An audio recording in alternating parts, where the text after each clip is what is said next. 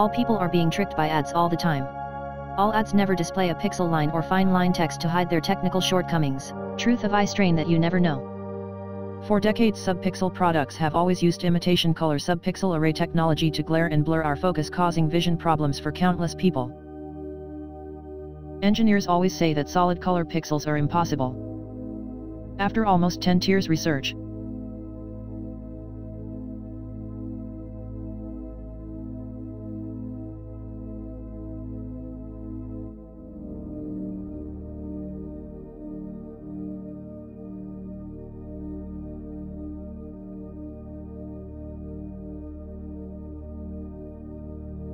in the past few decades, some people have been misleading you. The pixel color that people see from the RGB subpixel screen is the addition color method to synthesize the subpixel color. Some people tell you that because the RGB subpixel is very close, you will only see the color of one pixel because you can't see the color of the subpixel clearly.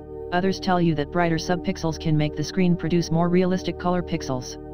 There is a loophole in these statements that has deceived people for decades. What kind of special abilities do our eyes possess? Can it be possible to know that from a bunch of subpixels, those subpixels should be synthesized into a complete pixel without mistakenly confusing adjacent subpixels? Brighter subpixels only use glare to confuse subpixels with adjacent ones more easily, and instead making each pixel more blurred. Early color displays were mainly used to watch movies, cartoons, and bolded letters. Therefore, the subpixel technology of color imitation, a subpixel array without solid pixels, relying on glare blurring and blurring the focus of the line of sight to cooperate with the brain to interpret the color of the synthetic subpixel, can still be barely applied. With the popularization of computers, tablets, mobile phones, etc. in recent decades, the display screen has been used to read a large number of single-pixel fine lines of text and lines, and display more detailed patterns. It is often necessary to display multicolor fine lines and high-density lines that points up to 1 pixel. However, it requires a clear ability to distinguish those lines. The fuzzy imitation color subpixel array technology of the old era can no longer meet the requirements of today's high-definition, solid true color, and more comfortable vision. Reluctantly, the traditional display technology that relies on blurred color mixing, the imitation color subpixel array, is used for today's needs for clearer and more solid text display.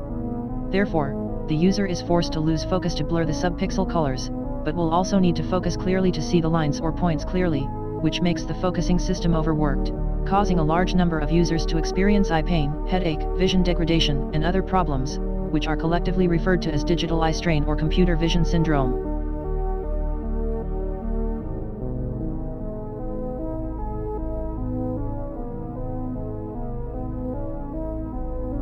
Using the research models of real color pixels and several subpixels, you can no longer be misled by false explanations and fantasies. It lets you clearly see how subpixel technology uses blurring to confuse the color of subpixels, not optical additive color method. Using glare blur and focus blur, even if the subpixel array is as large as a few mm or more, it can still be blurred to make your brain feel that the blurred virtual color from the red, green, and blue subpixels you see. It is not synthesized by the said close range. Due to the long-term force needed of the eyes to focus on the blurred colors pixels without a solid focus, it requires the forced blurring of vision to mess the subpixel colors, and see the colored lines synthesized by the blurred color subpixels clearly. Therefore, it will have an uncomfortable dizzy effect on the brain and cause excessive pressure on the focusing system, causing a slight loss of focus. Long-term habitual out of focus can lead to lazy eye syndrome and vision deterioration.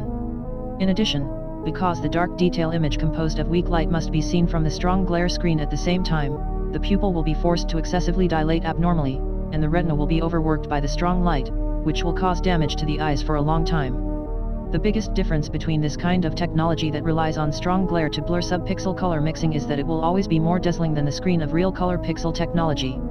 This is the real main cause of the damage to your vision for decades and the digital eye strain or computer vision syndrome that has caused you to suffer. The increasingly strong subpixels can also cause screen burn-in. Prevent people's eyesight from continuing to be harmed by fake color products. Subpixel display products must be banned. Replace with real color pixel products.